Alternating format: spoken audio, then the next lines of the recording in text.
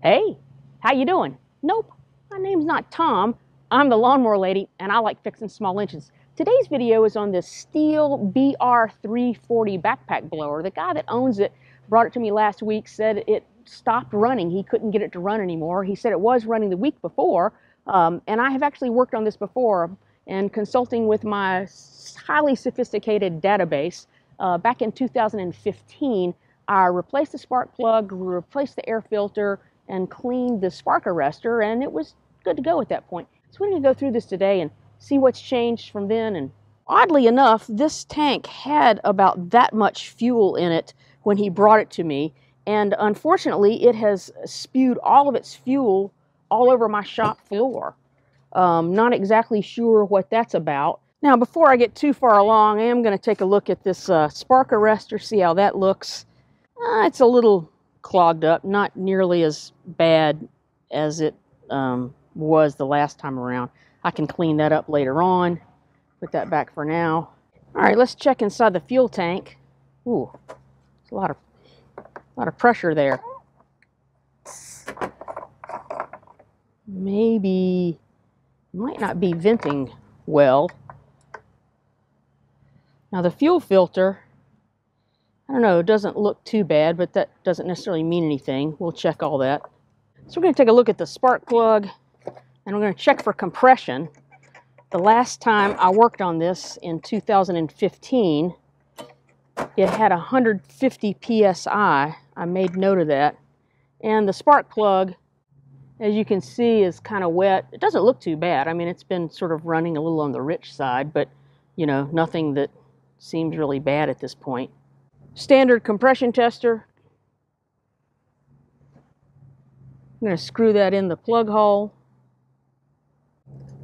zero out our gauge, and see what we come up with here. I've locked the throttle wide open to do this compression test, and let's see what she comes up with here.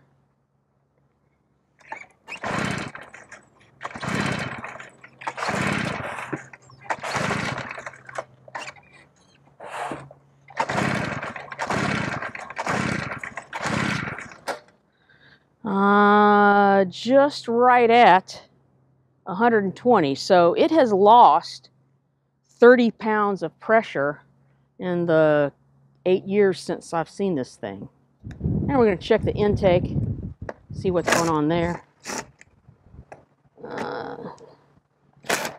This is a T27. Wow. This air filter is completely, it is just dripping with fuel. I'm not sure what that's all about. It is completely swollen up. There's all this fuel laying in the bottom. It's been so much fuel, the air filter won't even really fit in there anymore. Wow, that's crazy. Okay, with all this fuel leaking out of it, fuel spilling everywhere, put the spark plug back in and treat it like it's flooded. Add some more fuel. That's about how much was in here when he brought it to me.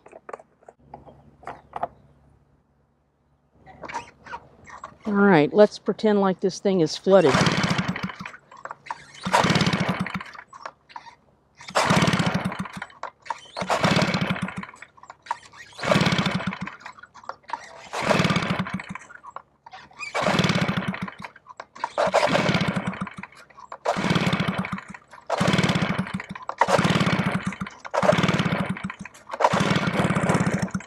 Whoa, signs of life.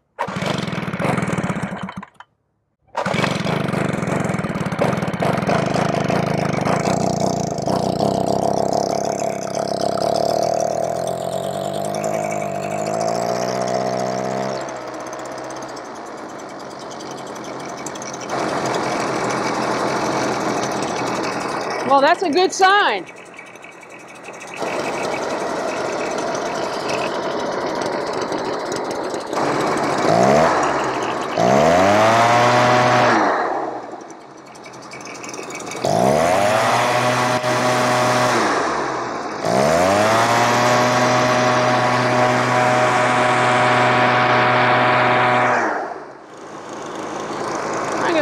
this off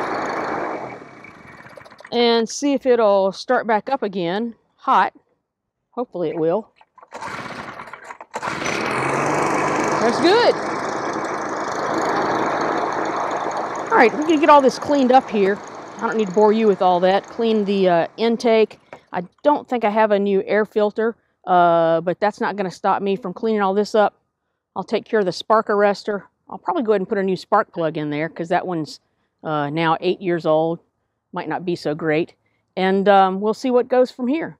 See if we can't find out where the leak is coming from. So I do want to show you how I test the tank vent. Very simple. You have to take off the recoil starter and then you have to take off this. These are T27s. And this tank vent just pops right off and it, as you can see, flows right back into where the carb is. So this might be the excess pressure was coming out of here and filling in. Maybe he turned it upside down. I have no idea. Now I did clean off 8 years of debris off of the top of this thing. I'm going to hit this with a little brake parts cleaner to try to get that cleaned up. I think.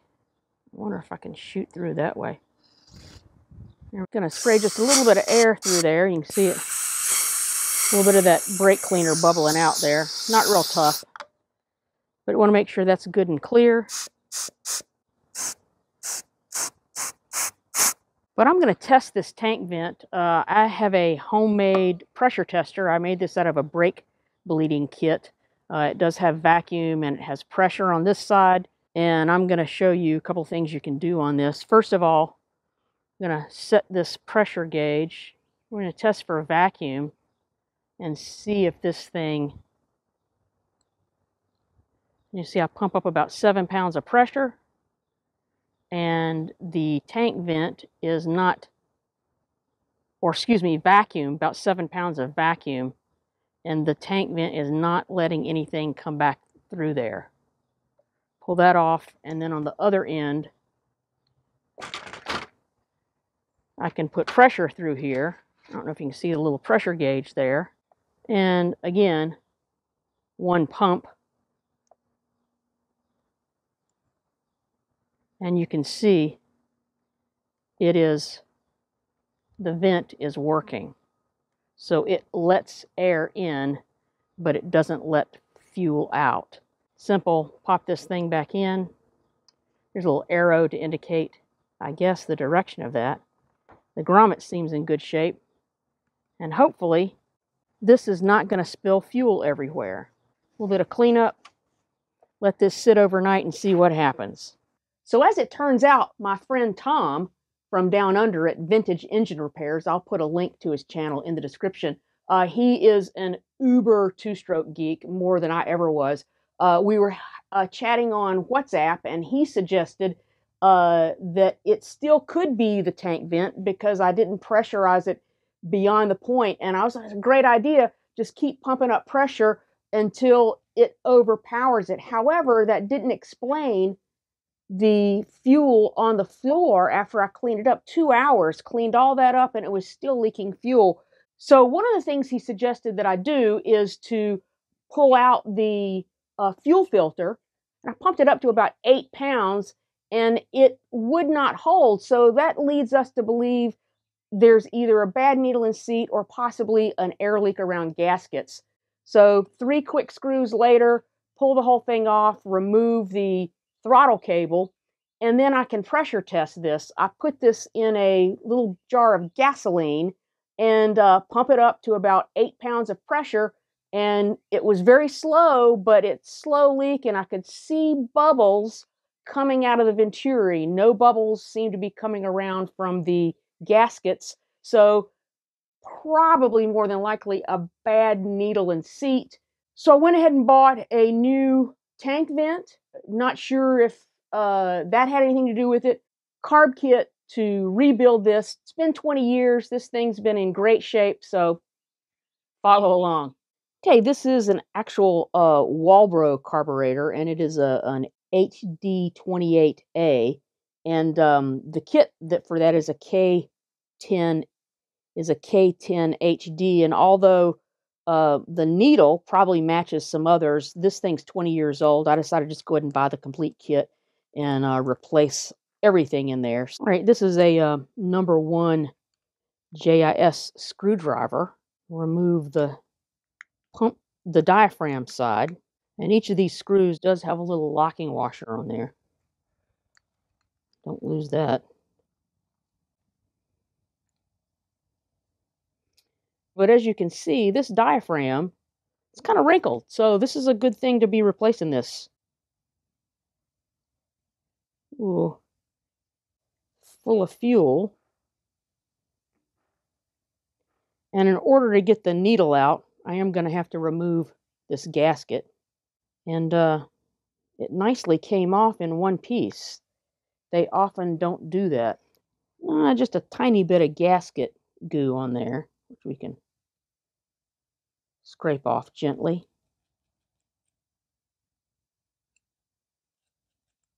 I'm going to remove the needle.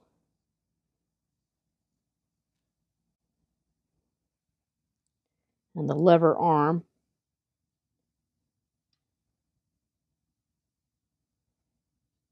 So this does have a tiny rubber tip on there. I don't know how soft that feels, but all these bits get worn out from fuel. Well, don't lose the spring. All right, so get into this kit here and see what we have. We have a pump, a new metering diaphragm, inlet, a couple of different types of gaskets that we will match up and make sure we get the right ones. And it does not come with a new spring, so we will have to reuse the old spring. All right, so I'm going to put this side back together. Make sure we get this gasket on correctly. So 2 holes right there. So the new lever arm appears to be a little bit beefier than the old one, and the new needle is the same. It has a light coating of something on the rubber part, but we'll be replacing that. All right, going to place the old spring in that little recess right there. We're going to set the needle in its little fork, and in the new pin there's a little dimple that sticks out. That has to sit right in the middle of that spring. Put the pin hinge in and see if we can't set this guy in there without making too much of a mess. Let's try it this way.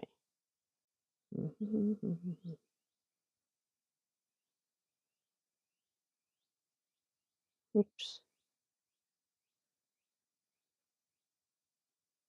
I didn't quite get it in there, but I'll just use a pick to push that spring up under that little dimple. All right. And just double check to make sure everything is all in there. We're going to replace this screw that holds that hinge pin in. These are tiny fiddly little bits. Sorry.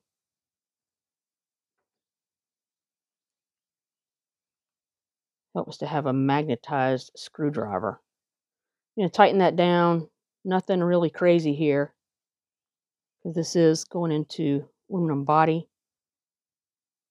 Don't overdo it. Now, because we've put a new lever arm in there, we have to check the tension on here, because if there's too much tension, it will keep it open. So Walbro makes a handy-dandy checker, and you have to check this without the gasket on, and it'll say which side. So these are all the HD carburetors on this side right here. So we want to double check and make sure that the needle lever is just flush with the bottom of that. And it looks to me it is not touching. So if this was touching, you'd have to hold down this side and bend it down some, or perhaps bend it up if it was well below the level of that. But to me, I don't know if you can see this or not, but it looks to me that it is just kissing that, which I think is the perfect position for that. All right, next is the gasket that goes on here. Now, this gasket has these two alignment pins, and you can mess this up by putting this on the wrong way. As you can see, oops, sorry. If you try to put it on like this, you can get the alignment pins in there, but as you can see, the holes don't line up. So this has to go this way. Same thing with the new metering diaphragm. Those alignment pins, see, I can put that on the wrong way, and they don't line up. You'd be pinching your diaphragm at that point. I'm going to put that on that side, and all these holes now line up. Last thing, this is clean. Set that back in there. Make sure you haven't lost any of the little locking washers. Get them all started before I tighten them down. And there should be no tension on that. You shouldn't have to work hard to get the screw started. Again, not too tight, but we do want it to lock down.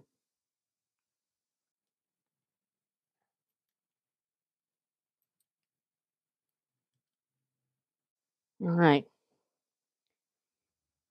Then on the other side, the pump side, like I said, there's no point in going to all this work and not going ahead and rebuilding the entire carb at this point. This screen, even though it looks clean, I mean, there's a few specks of something in there, but there's no reason not to just go ahead and replace this because we have the parts. We're already in there. Let's just go ahead and get that out.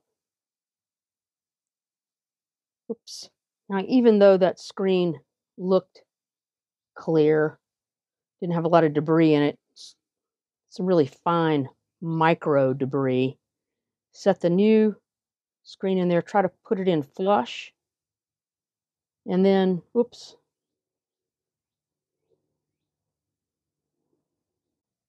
You can use the backside of like a 1/4-inch drill bit, or I'm using a 1/4-inch bolt right here. I'm just going to press this down evenly so that it doesn't go in crooked.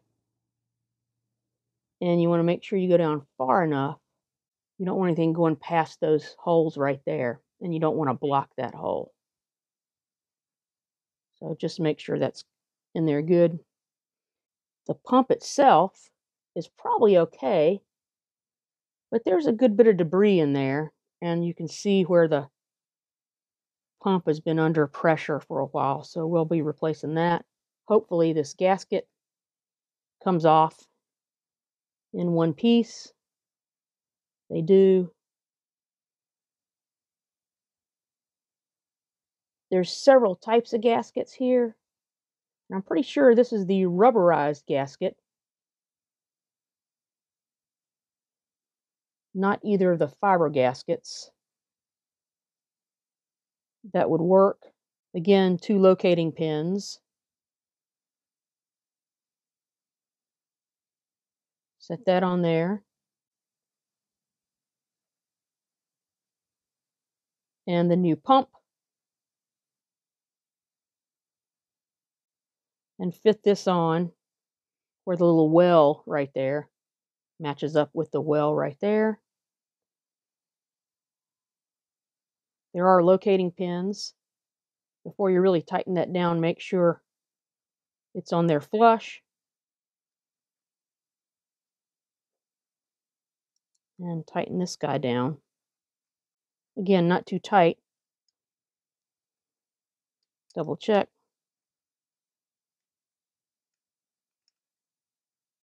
Going to test this one more time in our gasoline and pressure tester and make sure no bubbles are coming up anywhere. All right, there is a tiny leak. I don't know if you can see that or not. A little couple of bubbles coming up from that corner right there. I'm going to pull that back out.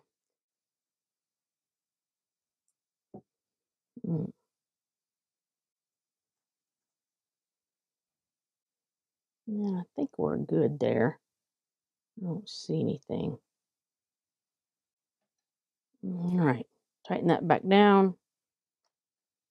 Put my pressure gauge back up. Drop this in. Give a little pump. It is not leaking at all. It's been sitting here right at 7 pounds of pressure for, I don't know, a good 3 or 4 minutes. So I think we're good to go. I'm going to try to replace this tank vent without taking the covers off again, if I can wiggle that guy off.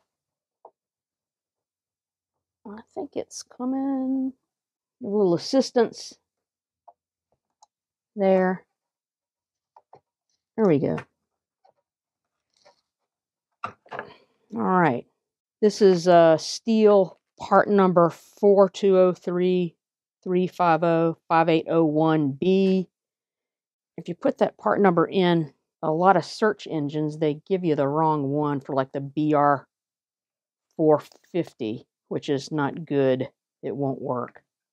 I just cleaned off all the grit off of the back of there. The old one does look like there's some debris in there. I don't know. Push that on tight. I don't think that's a problem. Now let's see if we can get this guy to pop on there without too much trouble. Sorry, this is kind of fiddly. I know you can't see much. All right. It pops right into that grommet. Going to fit our fuel line and throttle cable on the carb.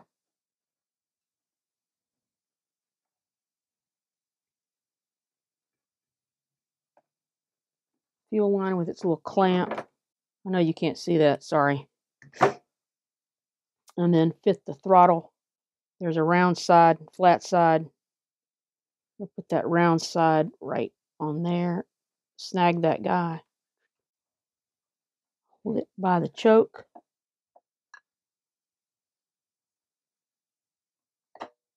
Fit that guy on there. Oops. Line up these screws.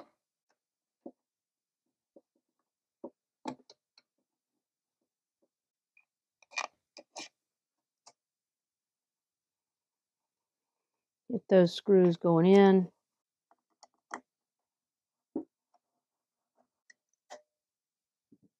And tighten all that down.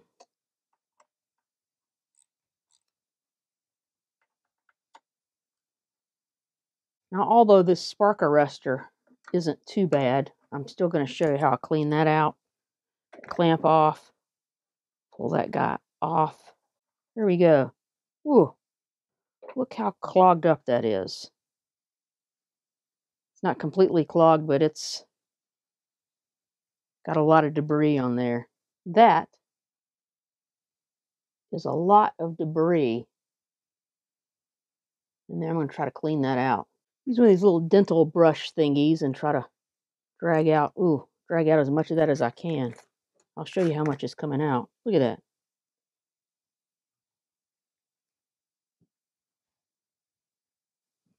That is a lot of debris.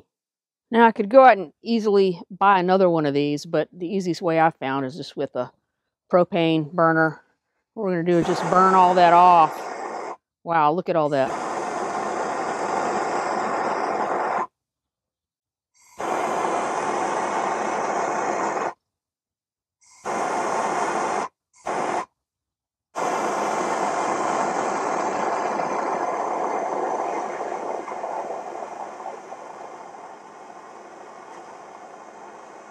And all that's left is to just blow off the ash.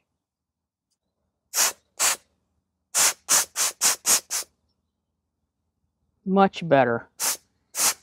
Fit this little guy back in there. And put the clamp back on. Last thing is the air filter and pre-filter. This is sold as a kit by Stihls. It includes the pre-filter, this guy right here, which is Stihls part number 102412, and it also includes the actual air filter itself, which is Stihls part number 102414. The pre-filter just slides inside of the case like that. And then the air filter itself slides in that way. And should be a good tight fit. Squeeze all that in there. Pop that in around the corners.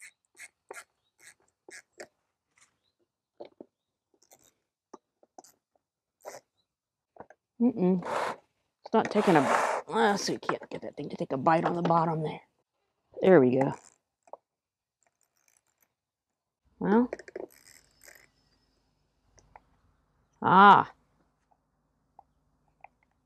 The little screw keeper has come out of there. There we go. I got a bite that time.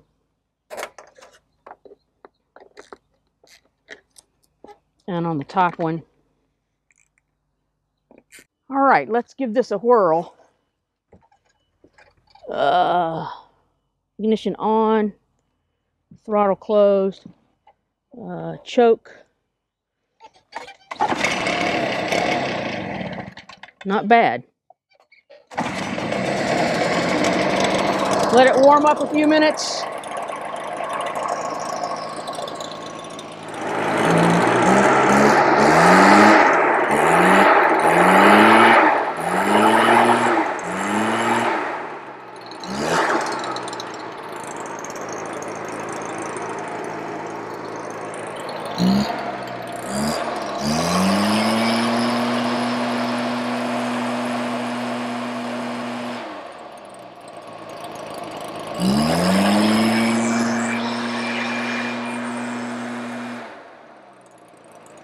So I ran this for a good 5 minutes or so, and I want to see if there's any fuel leaking onto the air filter.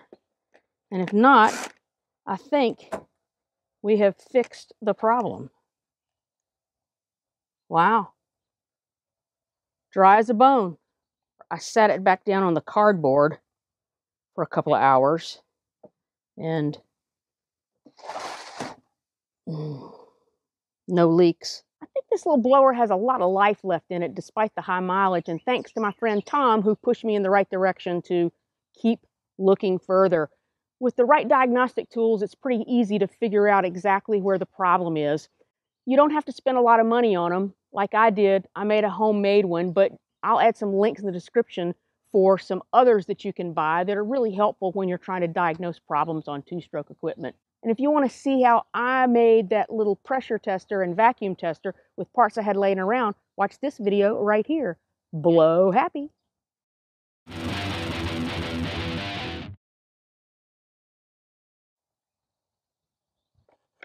Oops, I got on upside down.